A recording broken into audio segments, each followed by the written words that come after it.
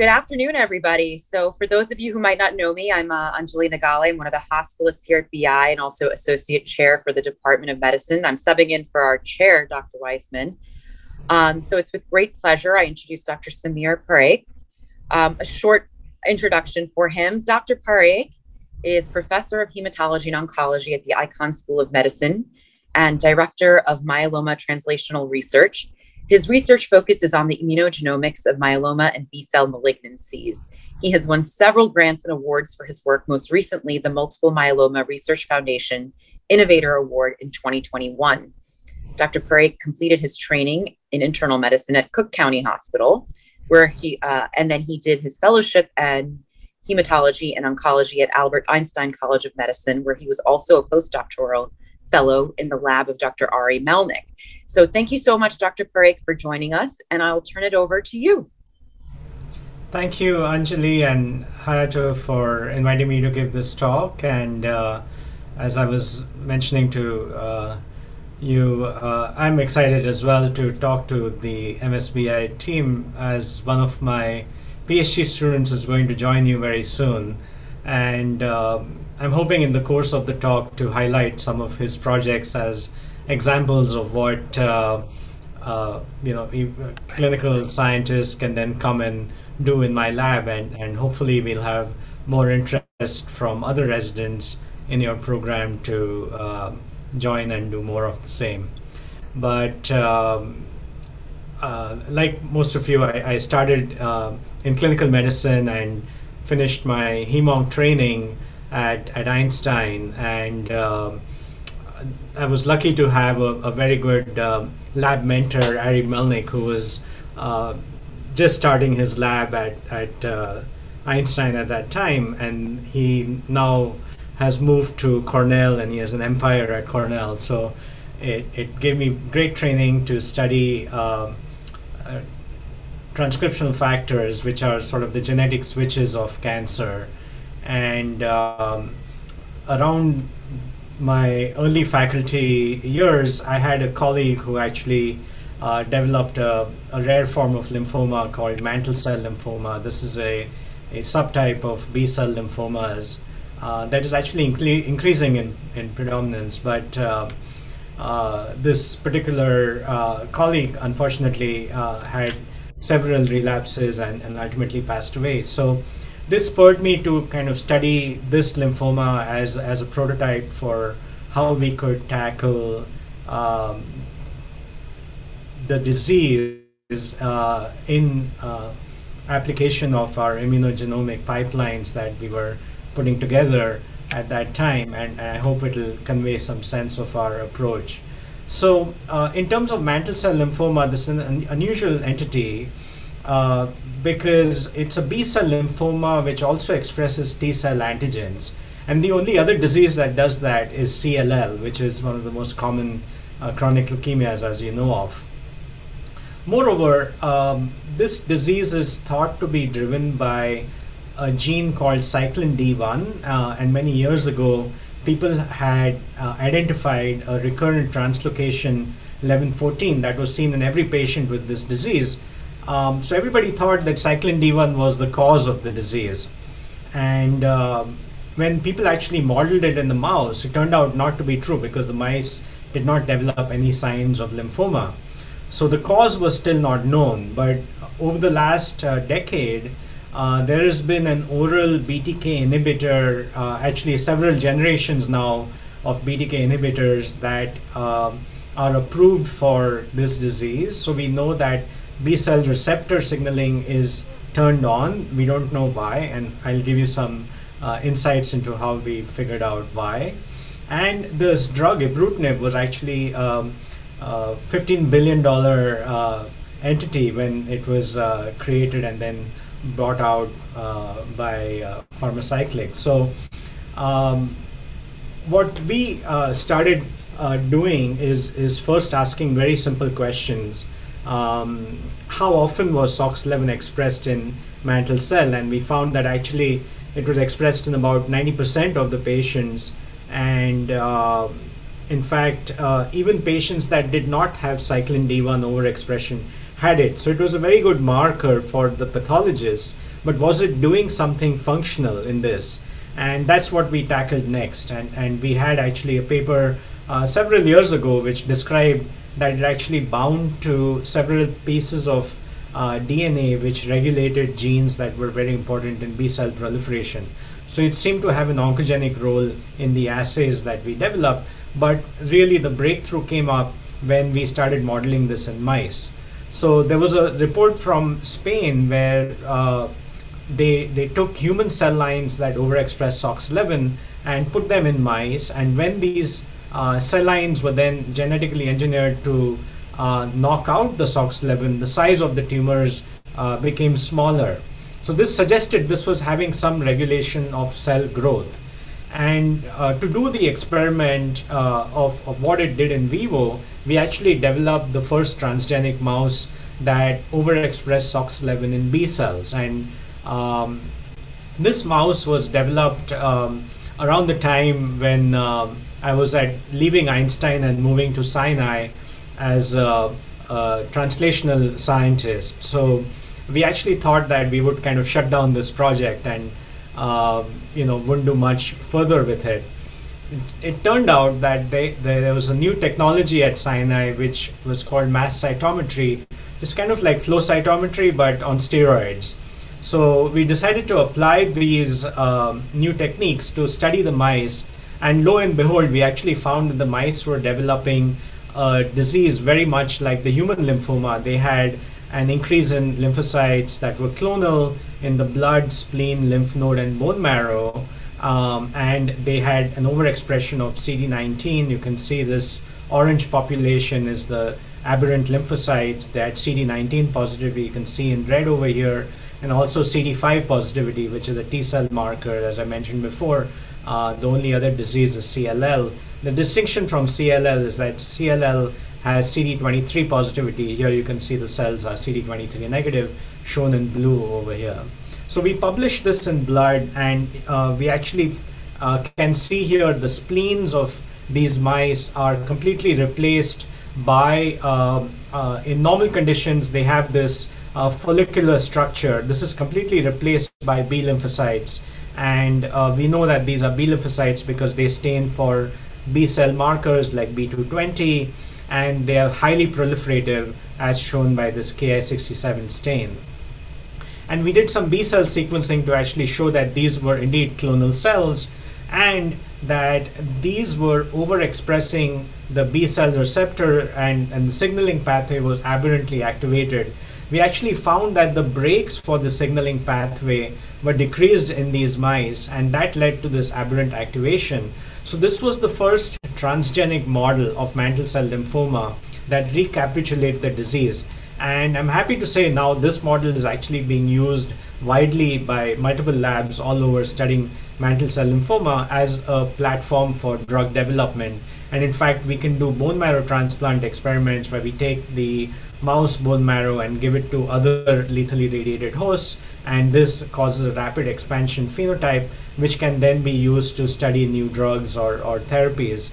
We have also developed a double cross, so the mice are then crossed with cyclin D1 mice, which was the other oncogene I mentioned earlier, and these mice develop an even more fulminant phenotype, which we are studying now in terms of new treatments and things like that.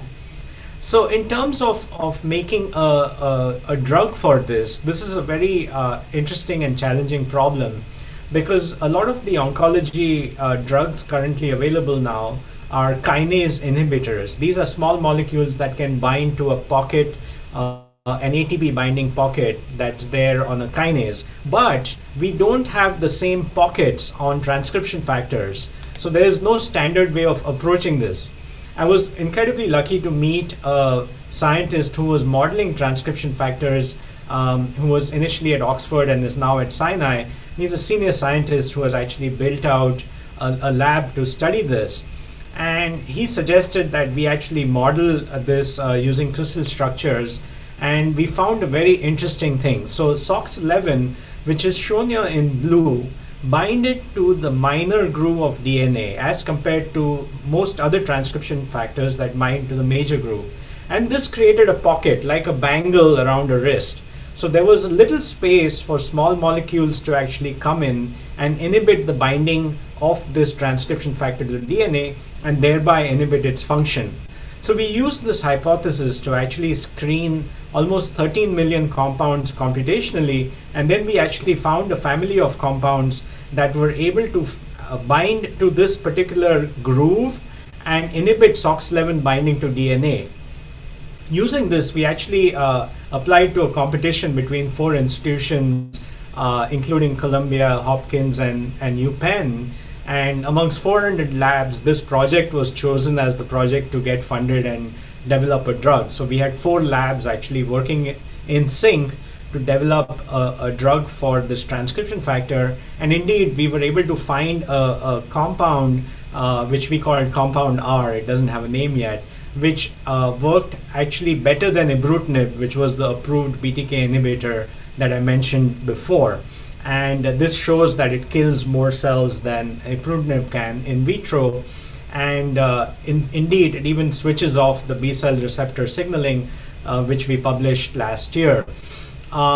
We've now gone on to test this compound in models of patient cells that are resistant to ibrutinib, and indeed even resistant to the next drug after ibrutinib called venetoclax.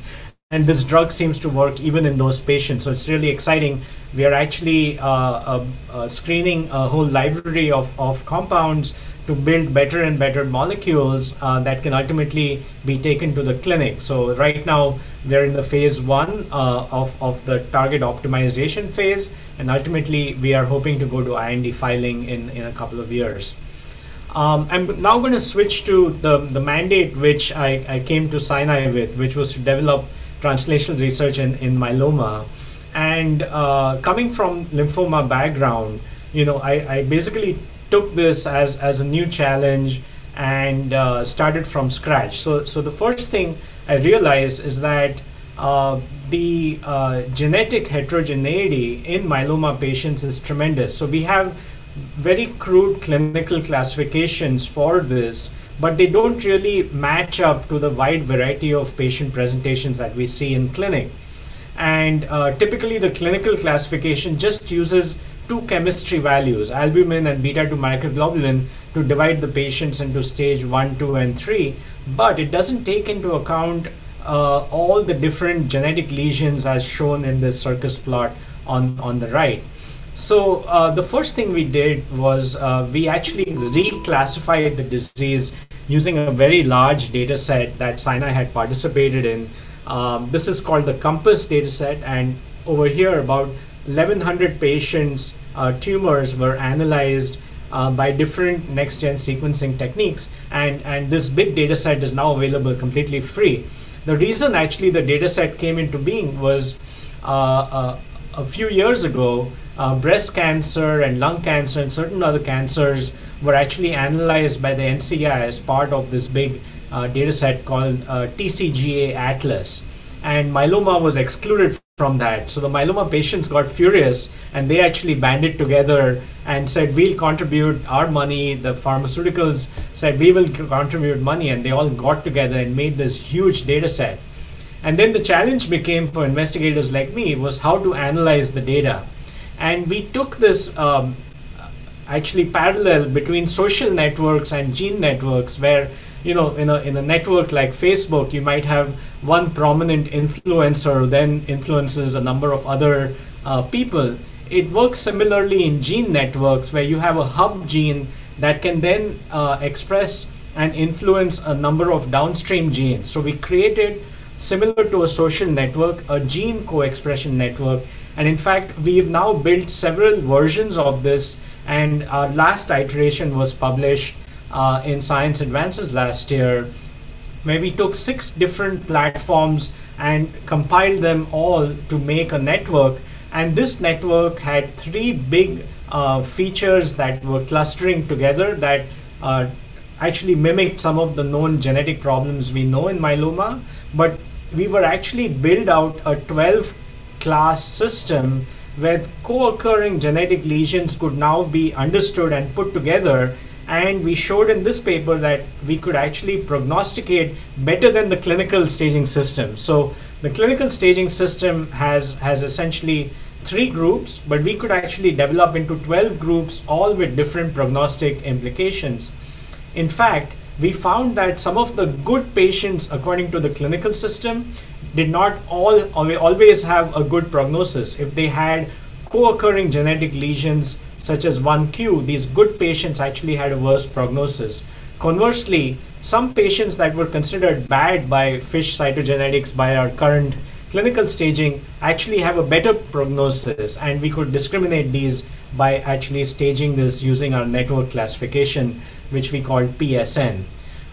One thing that came out was that the gain of 1q, the long arm of chromosome Q, was a major determinant of poor outcomes. And our current research, actually, I have a postdoc and very nice collaboration with Heidelberg, where we are trying to dissect why this particular chromosomal abnormality confers adverse prognostic impact in myeloma. We have actually identified an RNA editing enzyme called ADAR1 as a candidate on 1q. So as 1q is amplified in myeloma, ADAR1 expression goes up. And this enzyme typically works to edit RNA. The reason we need to edit RNA is we have evolutionary conservation, and we've evolved to actually cut out exogenous viral RNAs that have infected the human organism over the past few million years. And like COVID-19 or HIV, we have inborn systems for protecting us from these viruses by editing the viral sequences out. So ADAR is a conserved RNA editing enzyme, but what we learned through our genomic analysis was that while ADAR was doing its job of RNA editing, it formed these R loops in the DNA RNA hybrids where the DNA was nicked while ADAR was editing RNA, and it created a mutation. So this is actually a completely new way of making mutations. You all know about ultraviolet radiation and chemotherapy and other ways by mutation which cause mutations. Now we have a new identified a new causative factor for mutations, which is aberrant RNA editing. Indeed, we've now taken not just the prognostic significance, but using large CRISPR screens and databases like DepMap, we've identified vulnerabilities for each of the 12 classes of myeloma patients that are identified using the PSN. And this is one such representation of these 12 classes. We have, for example, shown that BCL2 inhibitor that is showing a lot of promise in myeloma patients, and usually given to patients that have this translocation 1114, doesn't always work in these patients. And we've figured out the reason for this is because there are a number of factors that balance cell death and prevent cell death. And this is actually one of the things to come out of the PSN, that the expression of MCL1 counters BCL2, and we can select out patients more precisely to get BCL2 inhibitors by looking at their classification in the PSN system. So most of the work so far that I mentioned was important for newly diagnosed patients, but at Sinai, we are a quaternary referral center. So we get patients from other oncologists that have usually gone through lots and lots of treatment, and they're generally failed treatment options that are FDA approved. So they're coming to us for clinical trials or for new approaches that really aren't available in the clinic. And we were inspired by this lady, Kathy Giusti, to actually develop a new computational pipeline to identify and help these patients. So Kathy herself is the founder of the Myeloma Research Foundation, and she's a myeloma survivor herself who amazingly had a matched twin who gave her an allo transplant more than 15 years ago. And Kathy has been alive and well thanks to that, and has made it her life's mission to actually get next generation treatments to myeloma patients. And she runs over $100 million fund and teaches at Harvard Medical School, and is really inspirational. So based on her push to get these treatments to relapse patients, we actually developed a sequencing pipeline with the help of computational biologists at Sinai, which linked both druggable mutations and drug repurposing opportunities seen in the RNA with large databases that are available for drug repurposing, essentially finding drugs that may be outside of the myeloma toolbox in other solid tumors like breast cancer or renal cancer or even melanoma, and bringing them to myeloma patients based on common genetic lesions.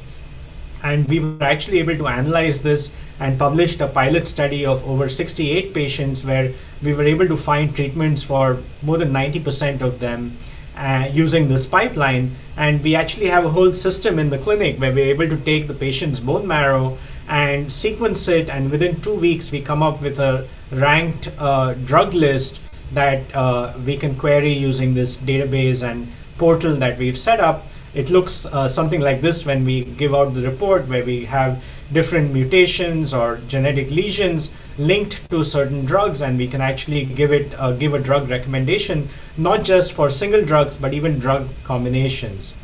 So I'll give you an example of a patient who was supposed to go to hospice. He was a 70-year-old who was referred from Dr. Sundar Jagannath, who is the chair of the myeloma program at Sinai, to me because he was essentially failing all FDA approved drugs. And we sequenced this tumor, and instead of going to hospice, we actually recommended a combination of drugs based on his genetic lesions, and this was his report. So he got a combination of Mekinist and Ibrance. Mekinist is a drug that's actually developed for skin cancer, and Ibrance is used in breast cancer, and we actually combined these two in his case because of his genetic makeup. And this was his tumor graph as he started it, and he lived actually for more than 6 months after he started this in remission. He was a painter and actually finished a very nice painting, which they've actually made a video. You can see it on the Sinai website about his journey. And we've continued to do this work and publish on it. You can see here, this is a initial report that we had done on the first 25 patients or so. We've actually now been funded by the NCI through the R01 mechanism to do a version 2 of this trial with more sophisticated clonal-based drug repurposing, and also building immune therapeutics into this prediction pipeline. So coming to immune therapies, the two most exciting immune therapies for myeloma are genetically engineered T cells called CAR T cells and bispecific antibodies, which work a little bit differently. They're kind of the poor man's T cell, where they actually take one target, which is the myeloma cell, and draw our own endogenous T cells to the myeloma cell without any genetic engineering. So it basically works like a CAR T without going through the whole manufacturing process of a CAR T. And both of these approaches are showing really promising response rate. There are 2 CAR Ts already approved for myeloma with 90 to 95% response rate.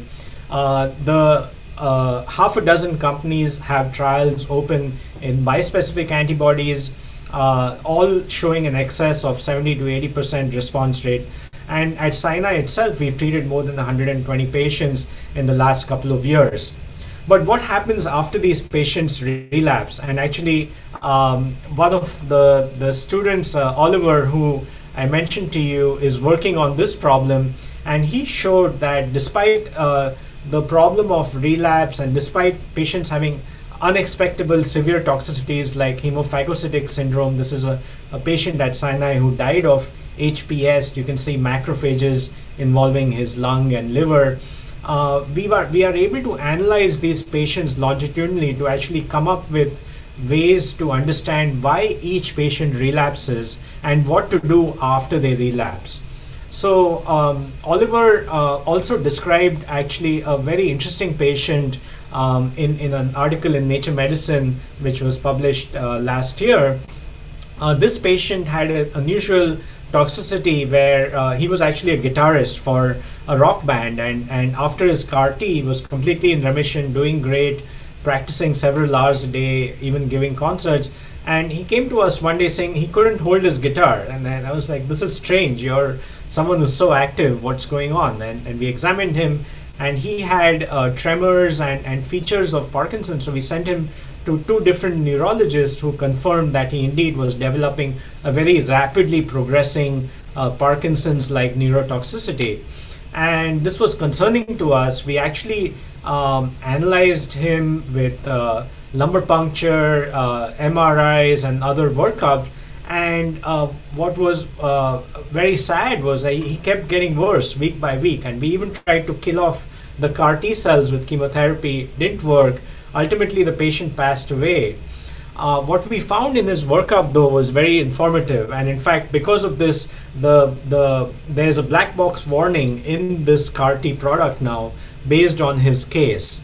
What we found was a particular part of his brain over here circled in red called the caudate nucleus was getting destroyed. So you can see the uptake in the caudate nucleus going down in his longitudinal scans. And in fact, the reason it was getting destroyed was that it was totally fibrotic. When he died, we were able to do an autopsy and look at his brain, and had a T cell infiltrate in this part of the brain. And the pathologist was shocked. He said, I've never seen so many T cells in the brain. This is totally unusual. The reason he was getting this, which was completely unknown, was that the target of the CAR T, which is supposed to be only on plasma cells, was actually being expressed at low levels in the brain, in the caudate. And we've actually confirmed this even in normal caudate.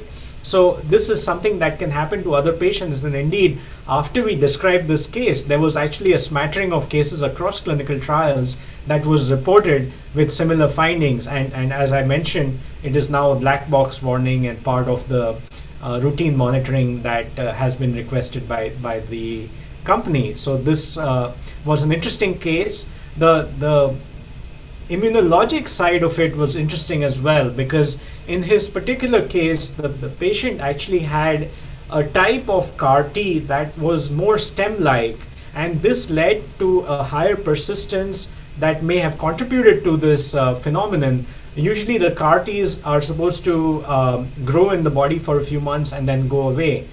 For an unknown reason, he had developed a very strange type of CAR T, which was driven by IL-7 receptor to have a stem-like phenotype, which stayed on much longer, actually penetrated the CNS and caused this fatal neurotoxicity.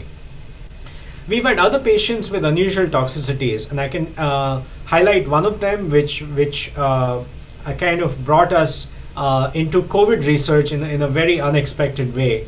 So this patient was another person coming to my clinic who had received CAR T, was completely in remission, and based on international recommendations, we had vaccinated him for COVID-19 3 months after the CAR T. And despite vaccination, he had actually had negative serology. So we were a little worried, but the patient was feeling like he was protected. So he went out, he had a girlfriend, so he wanted to impress her, went to the gym, worked out, all that. And a few days later, he comes to clinic, short of breath, febrile, COVID positive, lands up in the ICU and dies. And we were all completely shocked by this. We actually then developed a whole pipeline to study the immune system in these myeloma patients, and found that a lot of them were not developing antibodies. They were not developing even the B cells that recognized COVID-19 despite being vaccinated, nor did they have T cell responses. And this actually led to another paper by Oliver, which was published in Cancer Cell. This was the largest study of myeloma patients, showing that in general, myeloma patients don't mount the same antibody responses that healthy volunteers do. And in fact, about 15% of them have zero antibodies despite full vaccination.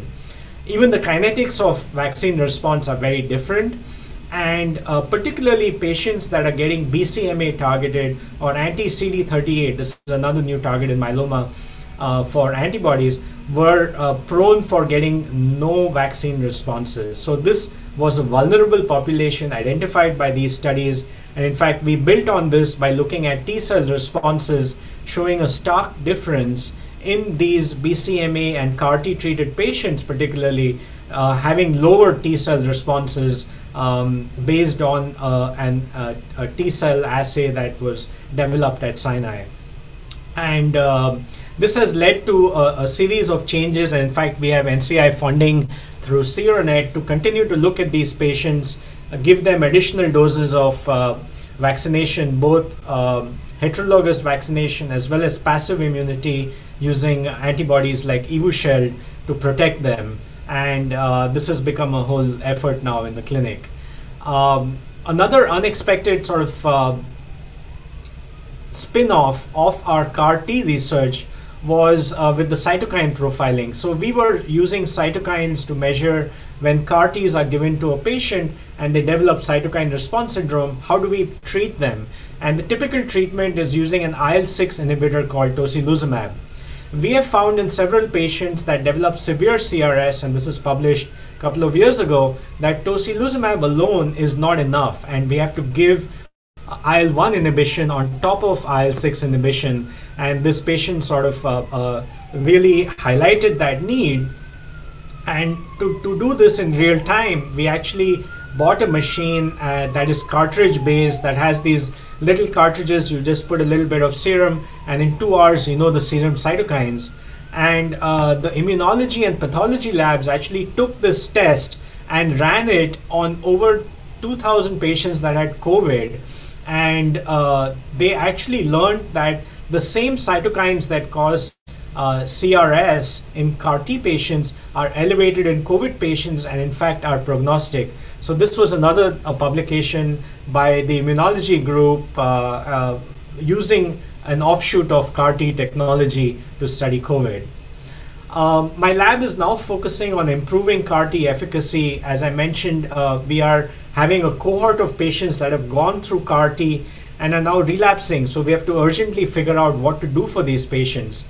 And Oliver actually presented this work at ASH last year, where in the first 70 odd patients that got CAR T, we already have more than 30 that have relapsed. And to salvage them, we've used different therapies.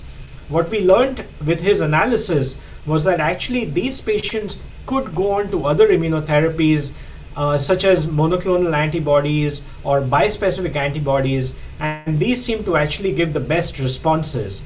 And to give you a sense, this is what is called a swimmer's plot of these patients, and you can see here that life after CAR T doesn't end. So these patients go on to live for 1, 2, even 3 years, and in fact many of them, I'm just going to highlight one treatment, which is the one in orange, can get other immune therapies like bispecific antibodies. These are all the patients that got bispecifics and go on to benefit for many months or even years. So this breaks a sort of preconceived notion that people had in the myeloma community that once you fail CAR T, you can't get any other therapy.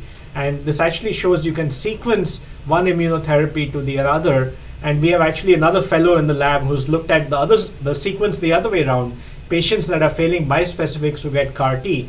And we now have evidence that both approaches are okay, and are using high resolution immune technologies to understand why the sequencing matters and how to do it better. So one of the early reports that Oliver put together a few years ago was using a high dimensional flow platform looking at a drug called pomalidomide, which it stimulates the immune system. This is the 3rd generation analog of thalidomide, which many of you may know caused teratogenicity in the 1960s and became the first myeloma drug in the 1990s. So pomalidomide was the 3rd drug, and our lab showed that actually in the bone marrow where the myeloma cells reside, pomalidomide causes T cell activation and NK cell activation, and this causes a tumor kill independent of the direct tumor kill caused by these IMiDs. And in fact, based on that work, Oliver and I have been working with CC220, which is the next IMiD that's going to come and basically take over all of myeloma from the current generation of IMiDs. And we have shown in over 100 patients using sequential bone marrows. In fact, we were the reference lab for North America and collaborated with Oxford to look at marrows from a worldwide study of this new drug. to show that the drug activates both T cells and NK cells, and we were able to define actually the precise dose that led to this immunological activation to define what should be used ultimately in patients as the recommended phase 2 and phase 3 dose. So this is now being written up, and we are actually working with the BMS, who is the company that makes this drug, to combine it with CAR-T, and this is a study called KarMMa-7 that's actually designed to combine these two drugs that's opening soon at Sinai, and we will be doing the immune correlatives with the company in real time on our patients. So this is an example of a project which, you know, a resident or somebody from your group could actually come in and see in real time and participate in. In last 5-10 minutes, I'm going to focus on an exciting new project that has come out of the classification work that I showed earlier in the talk. So just to remind you, when we did this social network based classification called PSN, the PSN divided patients into 3 broad groups and 12 subgroups. And the second big group was consisting of patients that overexpressed MMSET and MAF due to translocations. These are 2 oncogenes that confer particularly bad prognosis. Looking at a number of genetic lesions altogether in this kind of a plot, we were able to find that almost all the patients in this group overexpressed a particular gene called NUAK1 or ARK5. ARK5 is another name for NUAK1. And ARK5 stands for AMPK related kinase. So this is an integrator of cellular metabolism and actually regulates glutamine uptake and MYC expression in myeloma cells. You can see in this Kaplan-Meier curve that the patients in group 2 that overexpressed or translocate MAF and MMSET do much worse than other myeloma patients. So we wanted to make something that could particularly help these patients. And indeed, we worked with a chemist at Sinai who had developed a drug for breast cancer actually that had, interestingly, a very strong inhibition of ARK5 as an off-target effect. The drug was developed against CDK4/6, which is very important in breast cancer, but because of its inhibition of ARK5, we actually tested it in myeloma cell lines and in myeloma models in mice and found that it was extremely potent, was able to kill myeloma cells without killing normal cells, and was able to kill even resistant cells. As you can see here, if we tested it on healthy PBMCs, the drug had no toxicity and in fact looked very promising in mouse models. What was particularly relevant to our catchment area was that, as I'll show you in a minute, the drug inhibits glutamine uptake, and this is important in patients that have diabetes. Glutamine is another source for glucose metabolism, and patients that have diabetes may be actually treated by this drug to both improve their sugar control as well as treat their myeloma. This is particularly important as a large meta-analysis published last year showed that if you had myeloma and diabetes, the patients had a 30% higher chance of mortality. So frequently, even if the patients are pre-diabetic, a cornerstone of myeloma therapy is steroids, and we give them a lot of steroids through the course of their therapy, so they actually develop over diabetes. And in fact, we've done some analysis on our own patient populations and shown that the patients that develop therapy-induced diabetes do worse than patients that don't have diabetes. So in order to test this, we've actually now collaborated with endocrinologists. So Emily Gallagher is an endocrinologist at Sinai who has developed these great mouse models of pre-diabetes, and the way she does it is that she has a mutated IGF receptor, and the mice develop very high IGF levels, very similar to diabetic patients, and then based on the feeding, we can actually make these mice overt diabetic and obese or not. what we found, what was eye-popping and really surprising to us, was that if we injected myeloma cells into these pre-diabetic mice, they grew at 3 to 5 times the rate of growing in the wild-type mice. So this high insulin environment actually created a direct drive for tumor growth through the IGF signaling pathway. And we are now working with the NCI to actually develop a clinical trial, and we've gotten some funding to actually take it to the clinic. So we are working on a trial. This is very important in Sinai because in this graph I'm showing you the percentage of our population that is either obese and diabetic, and there's actually a disparity here where African American patients with myeloma have higher rates of both obesity and diabetes, and this may be particularly important in our catchment area where we have a high African American population. So with that, I'm going to stop and give a few minutes for questions. This is Oliver, who I will credit a lot of the work to. You're going to see him soon as an intern in your institution. I also want to thank other people in the lab. We have about 15 people, both dry lab and wet lab folks. So David and Adolfo are PhD students. We have postdocs and senior scientists, and even assistant professors like Alessandro. We have a strong collaboration with the immunology labs at Sinai, as well as sequencing cores. And I'm one of 9 physicians in a growing myeloma program. And last but not least, I'd like to thank the patients that give to these studies, because without their samples we would not be able to do them. And of course the funding agencies such as NCI and MMRF and others that have supported the research over the years.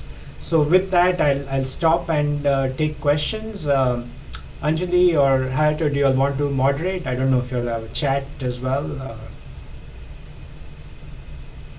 Yeah, thank you so much, Dr. Parekh, for the amazing talk, and then thank you so much for involving Oliver's and picture in your presentation. It's great. And then to the audience, do you guys have any questions, comments to Dr. Parekh? From team 1, well, thank you. The case of refractory MM who responded pretty well to combination therapy based on molecular profiling was very interesting. I guess standard doses of the medications are not established for this molecular-based combination. How do you usually decide the dosage of each medication in its approach? Also, have you ever encountered unexpected adverse events by giving molecular-based combination therapy? Great question. That's a great question. So I'll refer you to our publication in JCO Precision Medicine from a few years ago. But the way we actually start most patients is based on their hematological toxicity. So there are standard recommended doses for most of these agents in the tumor type that they may be applied in, but that's assuming that patients have a normal hemogram. And in most myeloma patients with advanced refractory myeloma, they have cytopenias, so we need to dose reduce. And we generally work with specialty pharmacists who sit in our clinic to actually come up with a recommended dose to give, particularly when we are giving combinations. Indeed, we have learned the hard way with some drugs that when we've given them to the patients, they do become very cytopenic. They even have other therapy-related adverse effects. For example, trametinib or Mekinist, which that patient received, he didn't have this, but other patients in my clinic have developed heart failure. So we've learned to do echocardiograms and follow them and counsel the patients about watching for cardiac symptoms and things like that. So we really have to be careful using these. Even getting the drugs is not trivial. We actually have a whole system in the clinic where the pharmacist is educated about how to present the case to the insurance agencies. These are not automatically approved for myeloma, so we generally go through a negotiation with the patient's insurance to make a case that the patient has no other options. I think they may benefit from this treatment, and we are usually able to convince them to get these medications. And in fact, we now have post-CAR T relapse patients that are going on to get similar salvage. So this is becoming increasingly important. Thank you for the great answer. Yeah, awesome. Any other questions, comments?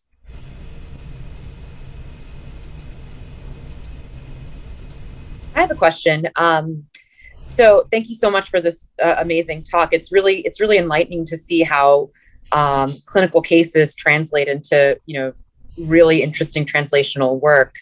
And you gave a whirlwind tour of all the breadth of research you've done. So that was really, really amazing.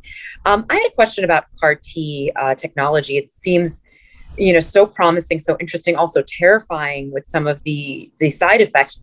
How often, if you can give me sort of a prevalence, is it being used in the myeloma patients? Right. So the standard treatment pre-CAR T era, if the patient was, under 70, usually we would try to give them autologous transplants. However, autologous transplants have not proven to be curative in most patients. They extend the patient's overall survival by 1 year, and they have a lot of side effects. Patients are immunocompromised and cytopenic, and they stay in the hospital for weeks, have infections, all kinds of things. Interestingly, since the advent of CAR T, our numbers of patients getting autologous transplant have started coming down.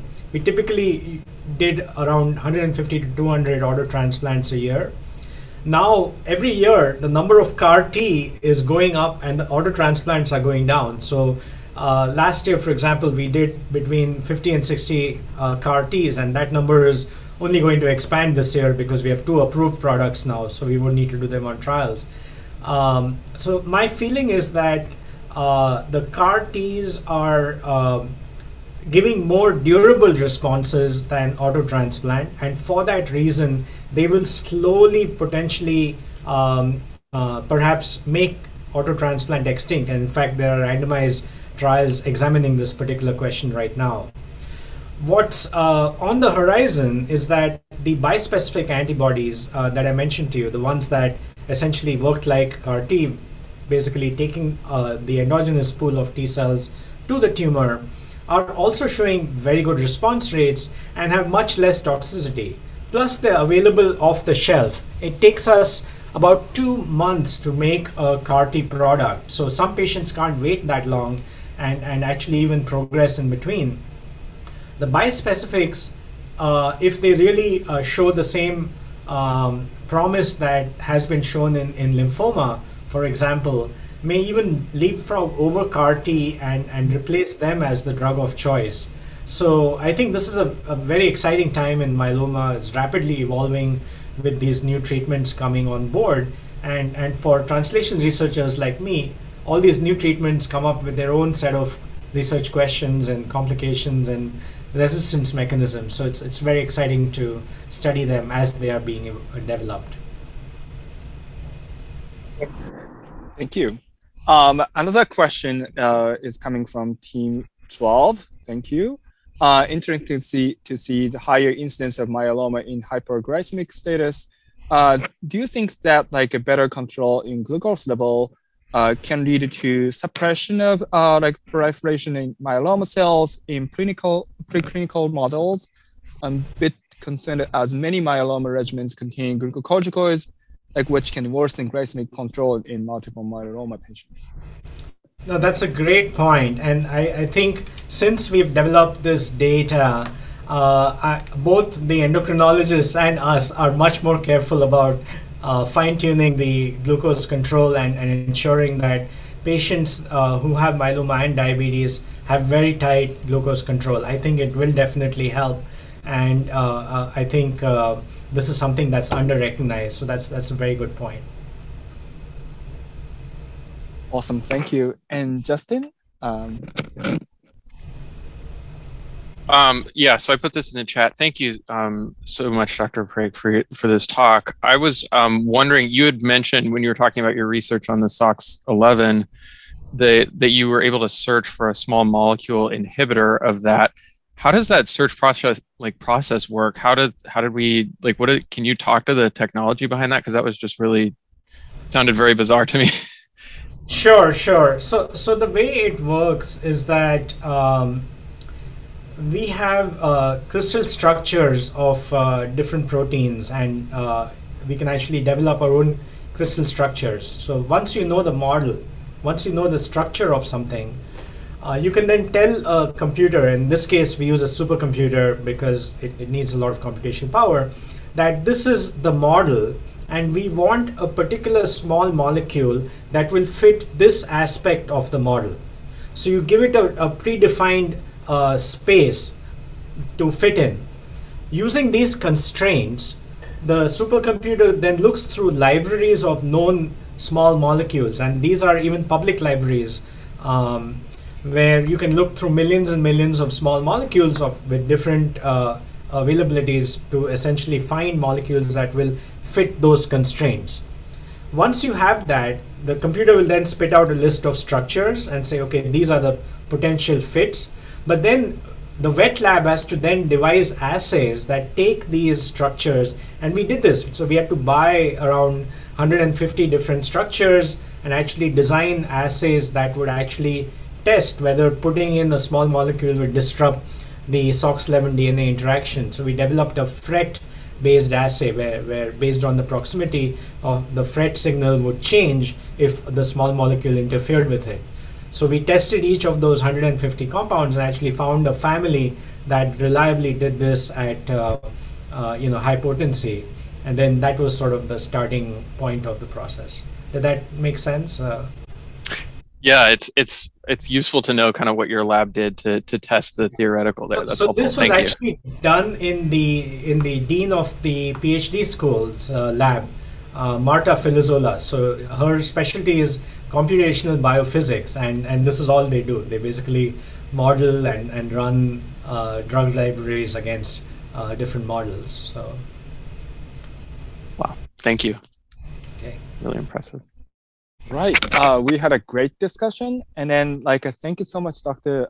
Parekh, for that amazing, fascinating talk, and also we would greatly appreciate if you can collaborate with us, our residency program, and also you can give guidance to our residents on how to get involved in heme-onc research in residency, and research in general during residency. Sure. So I'd love to set up a follow-up with you, and the chiefs and Shrikala, Anjali, who are the right people, I think, to discuss this, and we should definitely do it. All right. Thank you so much. So I'm going to stop recording and then close the meeting. Thank you, Dr. Parekh. Bye-bye. Thank you.